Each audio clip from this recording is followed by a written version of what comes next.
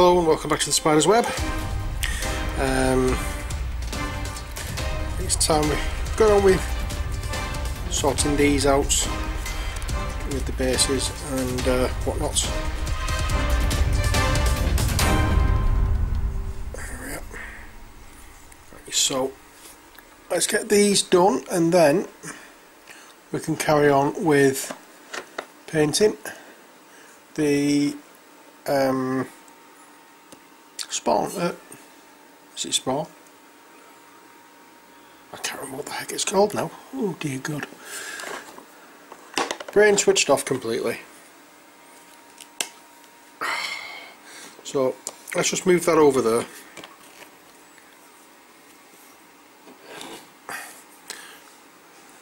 Swarm, not spawn, swarm. Oh, I knew I'd get that one wrong. Yes, so it was the plague swarm. Right, so what we're doing here is just painting our dog bases black. And we'll do this over all of the base, not just the top. We'll do the sides as well. You've probably seen me do this on other of the bases. I really do need, I am fully aware, some more black paint, but I should have enough to cover what I need to cover in this video. I hope you like the video I did for my Star Trek and Star Wars gaming table. I really enjoyed doing that.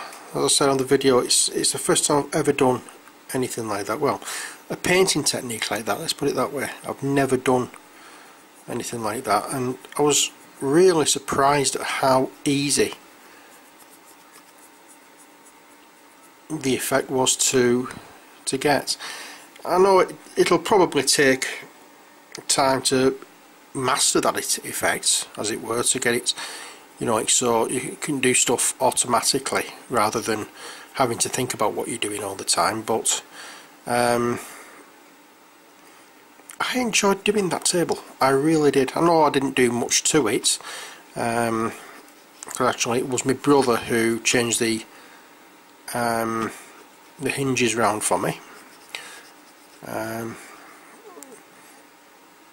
because with the unique way in which my body tends to screw me up, I can do some things and can't do others, and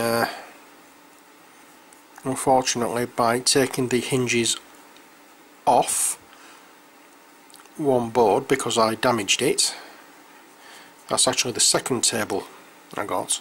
As I was carrying it out to the door, as I was carrying it out to the car in order to take it up to my dad's, because I'd actually changed the hinges round on this particular table, and I'd taken it, as I said, out to the car to take to my dad's to get my brother to look at it, because I couldn't get the hinges right because it was flat. It was, well, as I opened it up, it wasn't lying flat.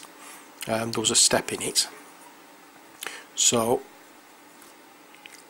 I thought, well, my brother's a trained joiner. Sorry, my brother is a joiner. He'd be able to do it. I was carrying it out to the car. I dropped it, hit one of the hinges, and bent the hinge, because they're not incredibly strong hinges on pasting tables. So I went to my local DIY store and had a look for another pair of hinges. Nope, not at all. And the hinges they did have, it was actually just as cheap to buy a new table, so that's what I did. I bought a new table. But I did actually try taking the hinges off again, the old table, and unfortunately I got the hinges off, but unfortunately, because I'd got the hinges off, I couldn't actually use my hand then for the rest of the day. because it was that painful. It's like a very extreme form of writer's cramp. And the pain is unbelievable. It doesn't actually calm down. We're taking painkillers when you've done something like that. So it's all it comes when I try to do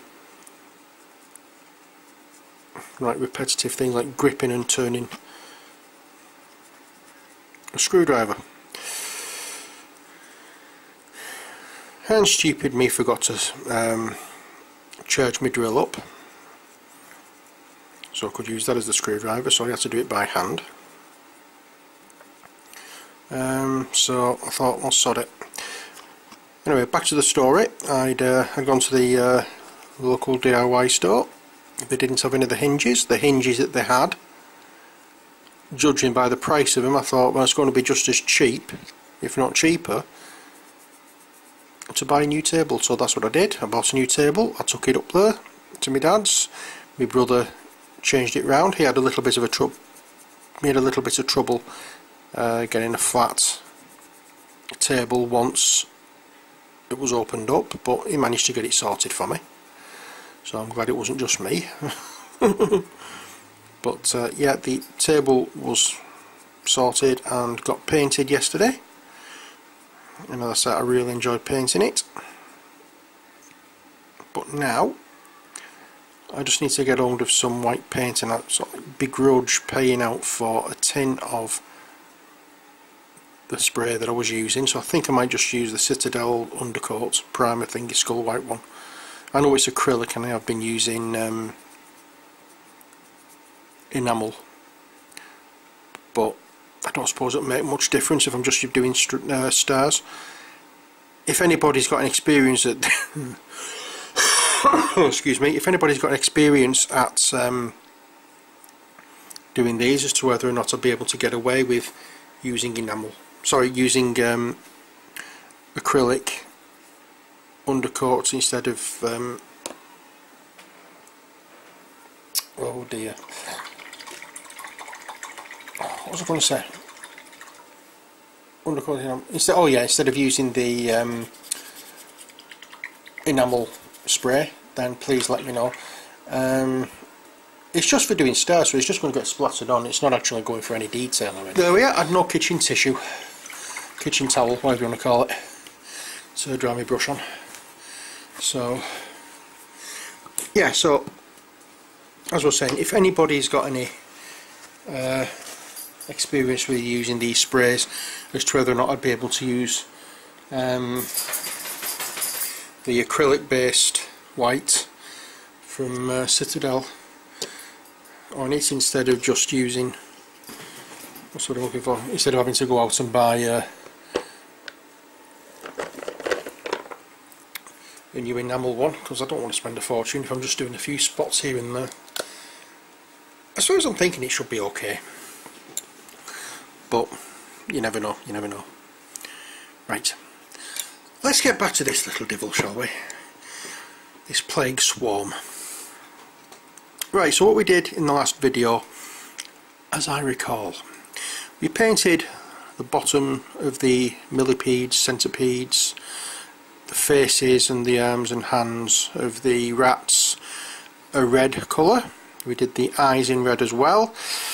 We painted the slugs here in a pale brown, and then went over with Agrax Earthshade. I've since gone over with Drakenhof Nightshade to make it a lot darker still. So the idea now is to highlight that.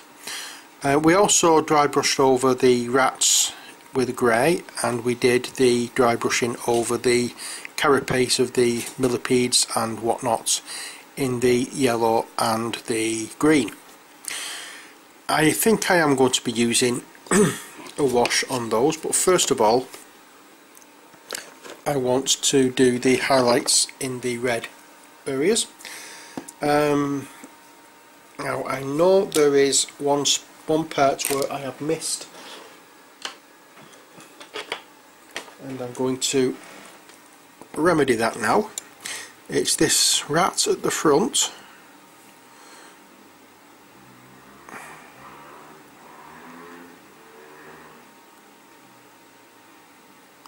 I've not painted his face properly, and I think that should be, that bit sticking out there should be his ear. That's better.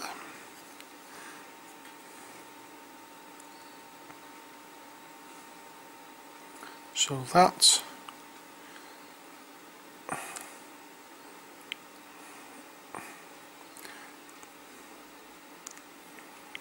is the rat there.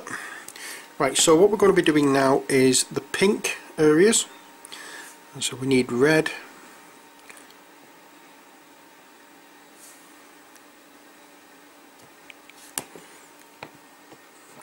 and we also need white.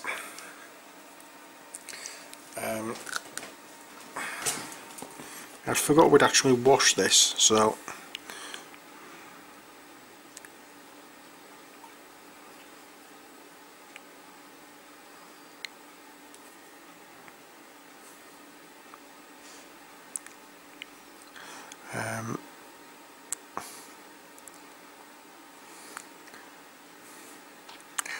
let's mix a nice medium pink colour that we can use to dry brush over, and we'll make a pale pink colour beside it as a highlight. But first I'm going to commit doggy side if he doesn't stop wriggling behind me.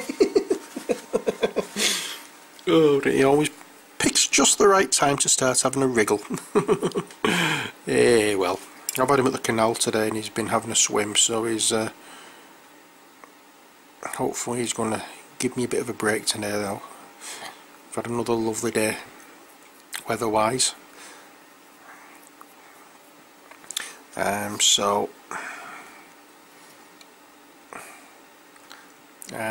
I took the opportunity to get him out while I could, and let him have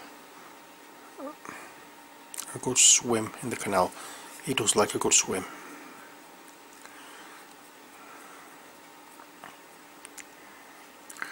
Which is more than I can say for myself, because I'm hydrophobic.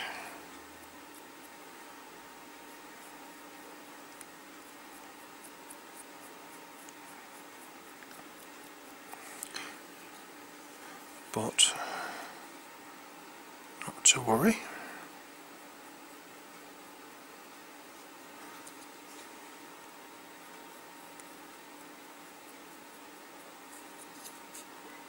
There we go. So let's pick out details on the rats, just the highlighted areas, just the raised areas.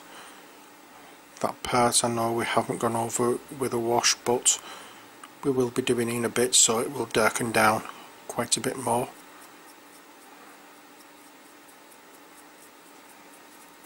And we'll be going round with a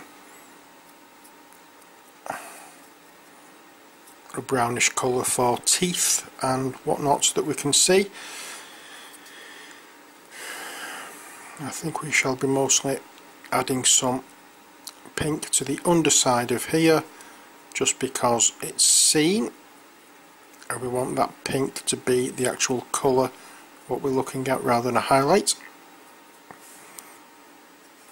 There we are.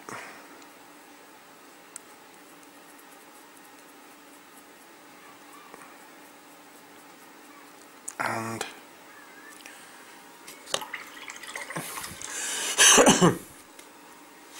I'll just wash that for a second before I go into the pale pink.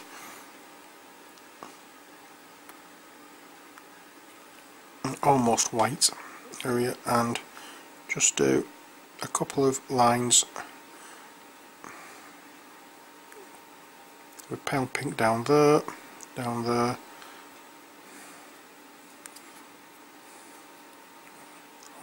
on this rat here.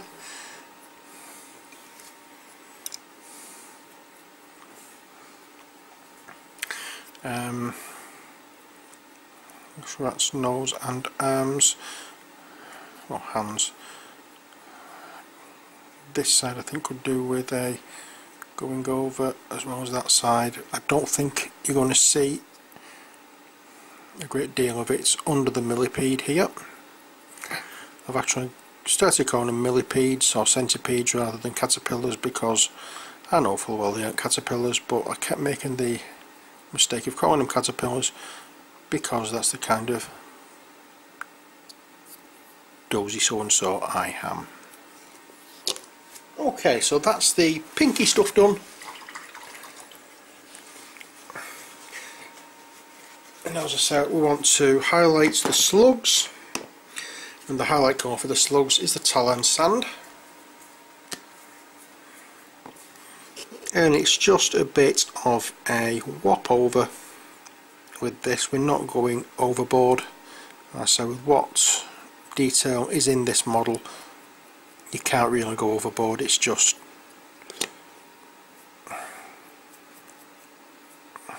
do what you can where you can. There we are. That will do fine. And now we'll go over the pinky areas with the, when I can find it, we'll get there eventually. Where have you gone? Got it. Druchii violets. And we'll go over the carapaces on the greeny areas with the Nuln Oil as usual. So we'll do that one first because that's the bit that's along the top. And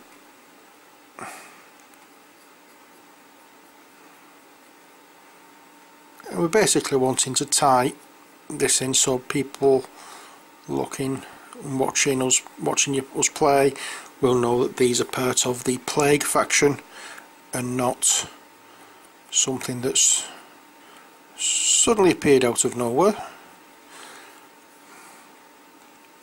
So we try and tie all the colours in together. You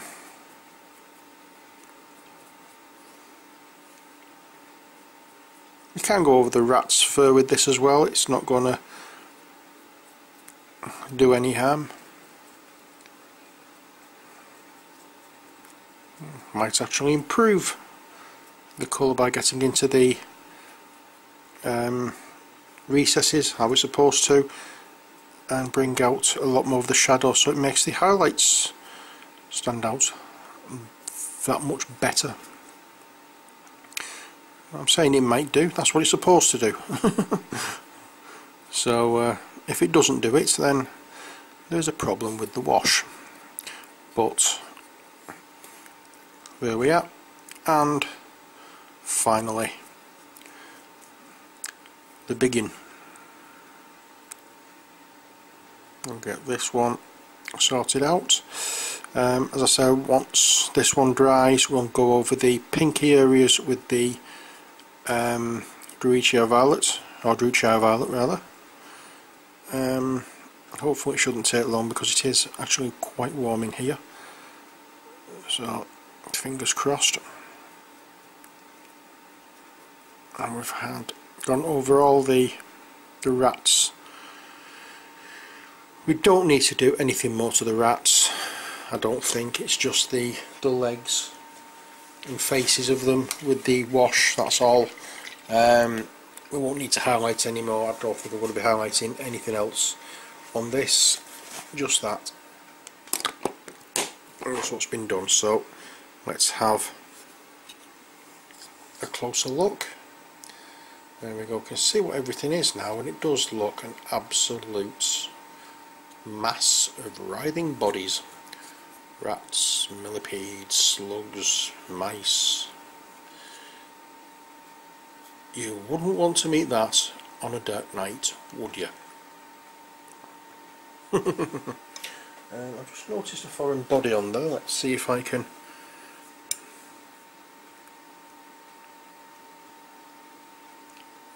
see it again now that I've moved. There we are. It's a hair off a brush.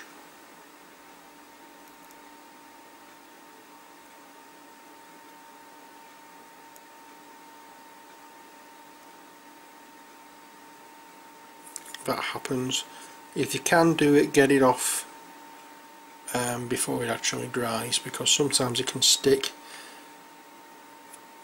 depending on what paint you've been putting on, but in this case it didn't. It came off quite easily once I managed to grab hold of it. Okay, so there you go, that's our swarm. The next job, as I said, all it is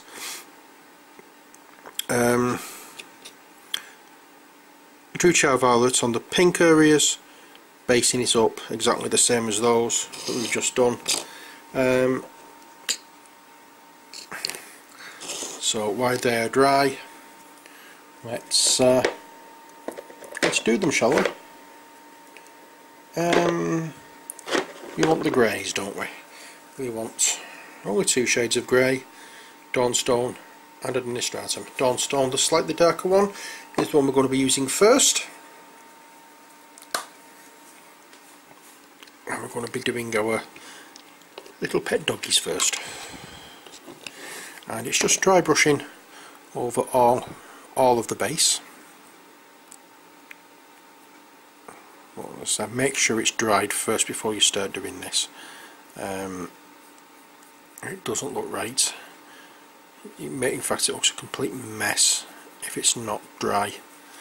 If the first coat's not dry before you start dry brushing.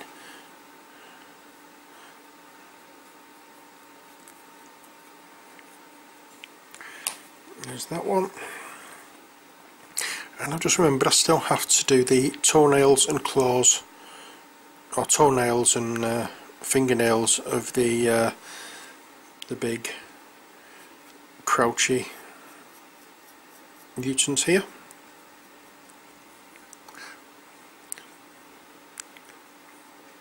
Any similarity to football players, alive or dead, is purely coincidental. It's a big crouchy thing. Oh, never mind, it's the only blooming footballer I can remember the name of. Him and his stupid robotic dancey thing.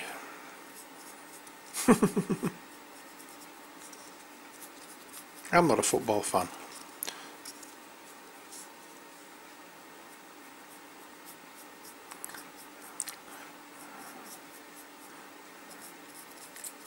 I think that's possibly why I've held off from getting Dreadball. Because I'm not. Mind you, that's more that American football, isn't it? Not proper football. I know that, but it's based more on American football or rugby.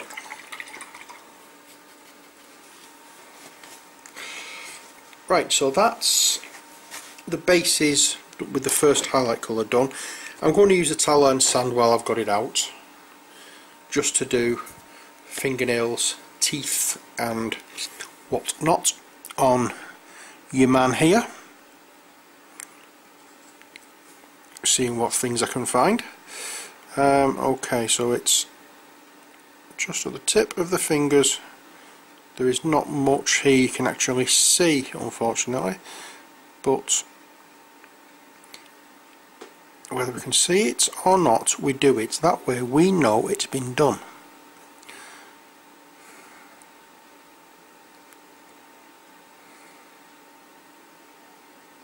And if we know it's been done, we can hold our head up high and say, yes, done it all, as we should have. No cutting corners.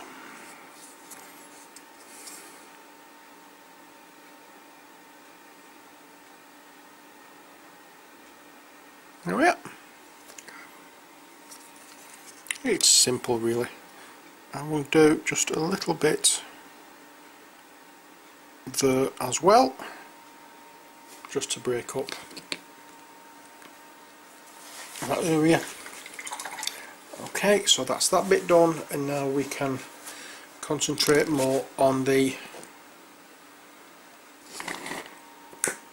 base, and this time it's the Administratum Grey, which we're going to be using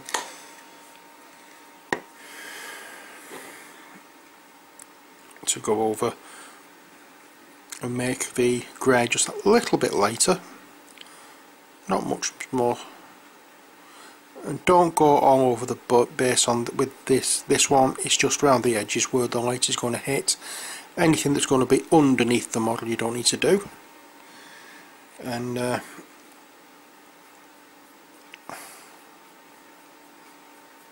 I said, when this is dried anyway, we're going to be going over with a wash of Nuln Oil. So if it looks a little bit bright at the moment, don't worry about that, because it's going to get knocked down with a black wash. So there won't be areas like that where I've had such too much paint on the brush, but as I say, it's going to get knocked down.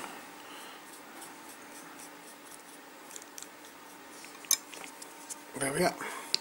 So that won't take long to dry because it's only acrylic, and it's only a very light coat. Well, it's not in fact a coat, it's just a tickle.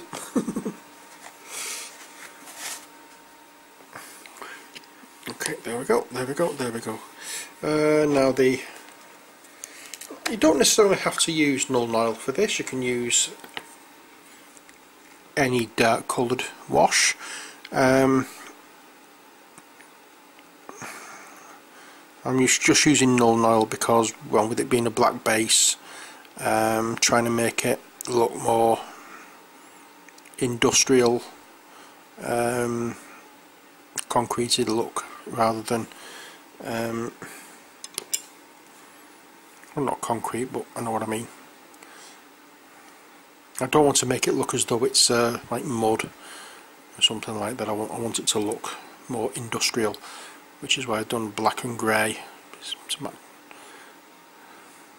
So that's why I've chosen to use the Nuln Oil wash rather than any other colour.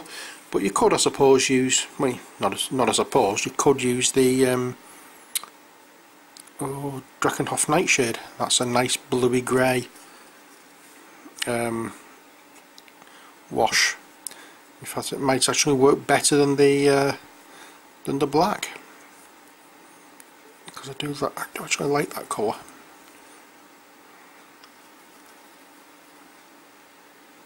But I started doing blacks, the Nuln Oil, because I forgot about the Drachenhof Nightshade. I thought I'd run out, but no, I hadn't. So there we go, there's the bases finished. Let's have a quick look at our swarm. Now that's still, mind you, there's the areas that are still look wet on the swarm actually don't look anything or anywhere near where I want to paint. Well, not paint, but wash, because they all seem to be there. But in those crevices there's nothing seems to be around where the red and pinky parts are. In fact, I should have done a bit of pink down there, but I haven't, never mind. So let's do each of ours again. And this just knocks down the very stark pink and adds that little bit more shadow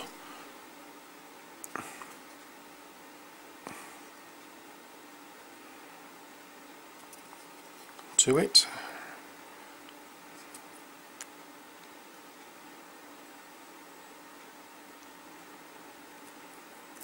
I'm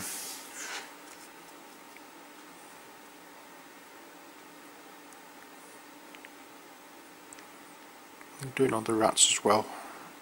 I might as well. And once that's done, I can go in there then and do teeth, and if you can see any little claws, I'll do those as well in the oh dear God, tar and sand.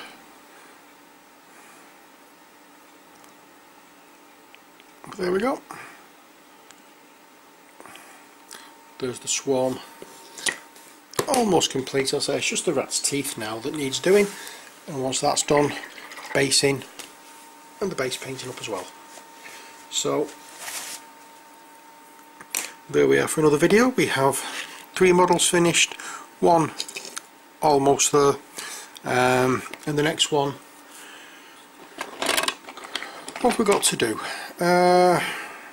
Right, I'll give you the choice this time, what you'd like to see. The choice is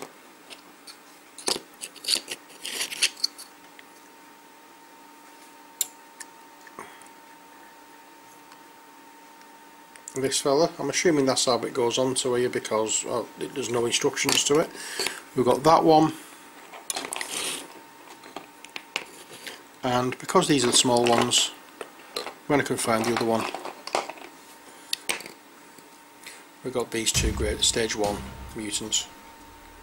It's up to you. Which ones do you prefer? Do you want A,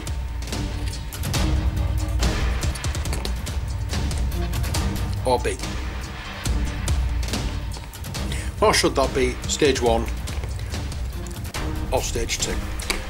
The choice is yours. Which one do you want to see next? Okay. I look forward to hearing what you decide, and until next time, as always, take care, God bless, and bye for now.